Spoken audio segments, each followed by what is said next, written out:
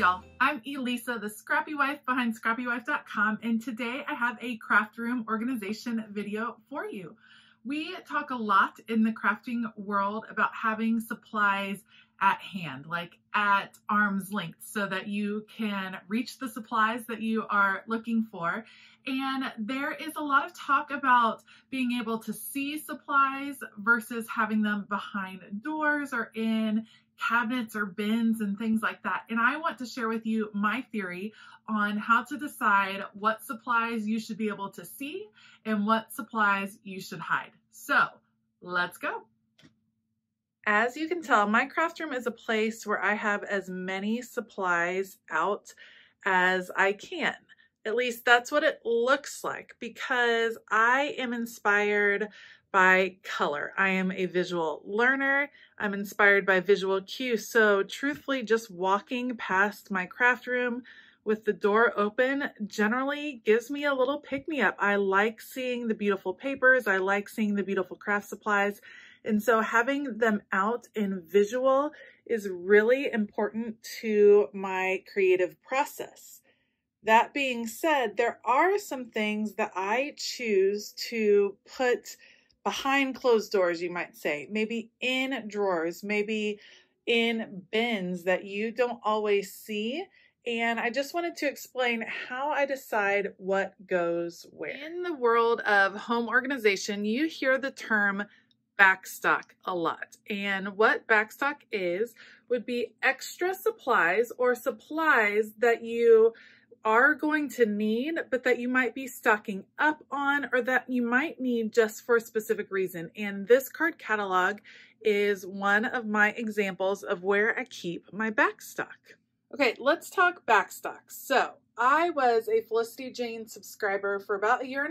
I just recently stopped the subscription because I have so many supplies, but I have a lot of my supplies in backstock. So these are beautiful supplies. Are they ones that I reach for a typical project? No.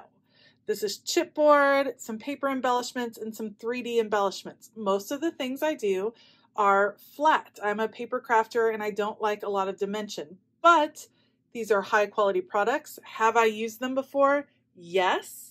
And so I keep them in backstock. I know they're here, but they are not things I need to see. These are things that I'm going to be seeking out if I need them. And so I don't need to have them in a visual place. Do I want to keep them? Yes. They're not warranting a destash yet because I still like the supplies. There's still definitely some projects that I could do that will involve these supplies, but do I need to see them? No. I feel the same way about all the Felicity Jane pocket cards. I do use them from time to time, but I don't need to have them out in visual in order to be inspired to grab them. The same can be said for some of my themed ephemera. So I have fall and winter themed ephemera in here. And that also includes some journaling cards, specifically from the paper person. These are pieces that I'm not grabbing for year round because they have a heavy theme to them. So I put them in my backstock, I hide them away, I pull them out, and they are more visual in that particular time of year. Same thing goes for vintage. So I have several pieces of vintage ephemera, vintage pieces that I use from time to time. That's not my normal go-to theme or inspiration, though. I tend to be a bit more colorful. So I keep my vintage ephemera in backstock when I know I'm doing a project that calls for vintage or I'm in a vintage mood. Then I can pull it out and have it front and center, but having it behind the closed storage helps my room from being overly visually cluttered. I know some of you might be thinking your room has a lot going on, and it does, but I don't need everything out in visual. I have a lot that's out, but I definitely don't need everything. Let's talk about how I hide some more things away. These are 2 large bins that I actually just recently purchased from Target. Let me pull them down and show you the types of things that I keep there, where they're up high. I don't need them all the time. And because they're in those pretty solid bins, I cannot see what's in them very readily. All right, bin number 1 includes a lot of photo props. So I use things in here to help me set up photos for Instagram and YouTube. I don't need to see these all the time. I pull them down when needed, but you can see there's a lot going on in here. If I had this out on display in my room all the time, it would distract from the actual supplies that I'm wanting to work with. And then this particular one is kind of my overflow storage pieces. There's a lot of boxes in here, a lot of smaller bins that I use at different times during the year. For instance, when I'm pulling out certain ephemera categories that I may be reaching for at that time, or if I'm gathering supplies for a specific project, these are really good quality boxes and bins that I use, but I don't need to have them out in visual all the time. I will pull them out when I need them.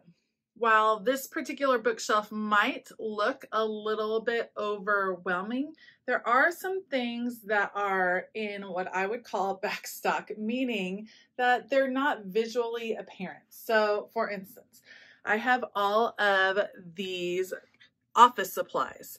However, instead of leaving those bins clear, I covered them with vinyl so that it was a little bit more visually simple because you have just the purple vinyl there. Right here is my extra traveler's notebook. So I have a lot of traveler's notebooks. That is a frequent project of mine, and these are the ones that I haven't started yet. I don't need to see them all lined up. When I'm ready to pick out a new traveler's notebook or a new notebook of some sort, I can go in there and find what I'm looking for. The difference would be if I had them all lined up on this bookshelf, it would take up a lot more room than I was ready to give up on that bookshelf, but keeping them in that vintage wire basket keeps them all organized, allows me to see what I have when I pull it down, but I don't need access to it at all times. This would be the other area of my room. Even though these are clear bins, they are put away. I don't get into them all of the time. There's some extra categories, some overflow devotional kits. You can see By the Well for God and Creative Retreat up top, Illustrated Faith. Those are extra kits or kits that I haven't gotten to yet.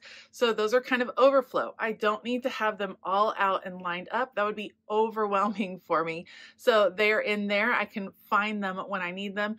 Same goes for Cricut materials. So I am a relatively new Cricut user. I've had it for about a year. I'm learning, but there are so many different Cricut materials and accessories, it can quickly become overwhelming. So instead of trying to find a place for all of them, all of my extras, all the new things that I am trying, I can keep in there. Now I do have a large ladder full of vinyl, but that's a material I use all the time. So yes, it deserved a visual spot in my room, but I didn't need a visual spot for leather or a visual spot for engraving materials because those are things that I don't use that often. So I put them behind what I call closed door, closed container. I know it's clear, but it's still kind of tucked away. Let's talk for a minute about things that I like to have out. So I've showed you some of the things I like to have away. These are things that I like to have out. My pens and markers are a big inspiration for me in that I love all the color, I love all the different kinds, and I use them frequently in my journaling. So I have them out so that I don't have to dig for what I'm looking for. I have them out in really beautiful kind of pottery ceramic pieces, and then I have this spinner from Michaels that I am loving. I used to have more of my markers stowed away, but I am really enjoying the fact that I can reach for some now. And because they're out, I've been using them more, especially these Arteza paint pens. I've been using a lot more. And these thin liners from Arteza, I was not using at all because they were stored away. Now that they are out, I will grab for them because I can see them, but they're already conducive to the type of crafting that I like to do. Inks are another example of something that I wanted out, and what I really like about this particular storage option is that I can see them all at once. If I had my inks in drawers, even if they were lined up, it could be hard for me to see them all at once. I love that I can just spin in my chair, look over, and see all of the different colors that I have available. It really makes it easy for me to pick out what I'm looking for, to mix and match the different colors. So I really, really enjoy that.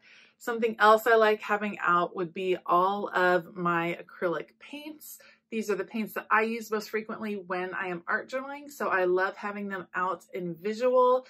Again, this is a visually impactful element in my craft room.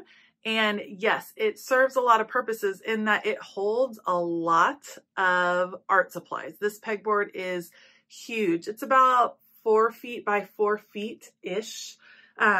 But it also is just so inspiring to see that it's hard to walk into this craft room and not feel a little pick-me-up from all of the color that is on the pegboard. Even your typical craft cart kind of has zones that are more visual than others. Yes, this is all kind of open storage, but on the top is where I'm going to keep my things that I grab for most often. So these are some extra sticker books and filler paper that I use frequently. So it's on the top.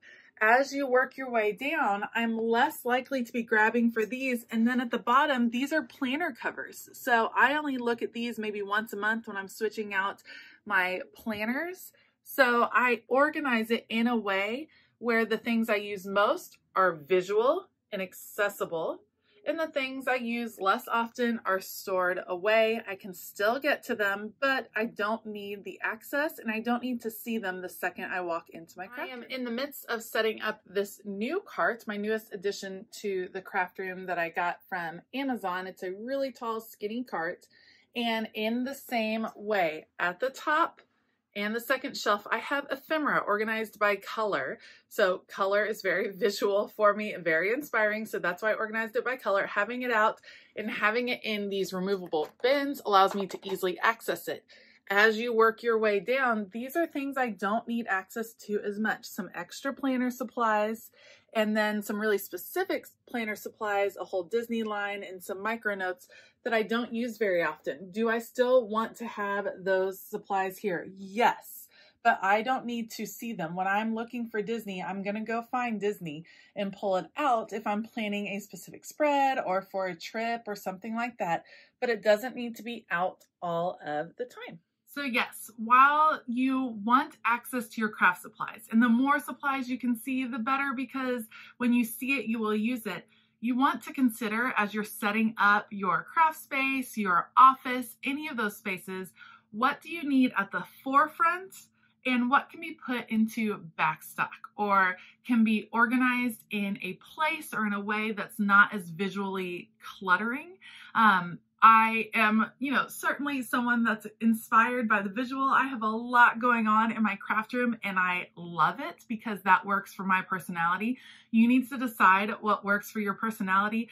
I like open bins. I like easy access, but I am going to store away the things that I'm not using as often. I will eventually destash if I find myself really not using it in some way. Sometimes that's a good way to kind of start the destashing process, is to put some of your supplies in like a holding bin and see, do I actually go into that bin? Am I reaching for it? Give it a certain amount of time and say, hey, if it's been 6 months and I haven't reached for that thing, then it's out of here.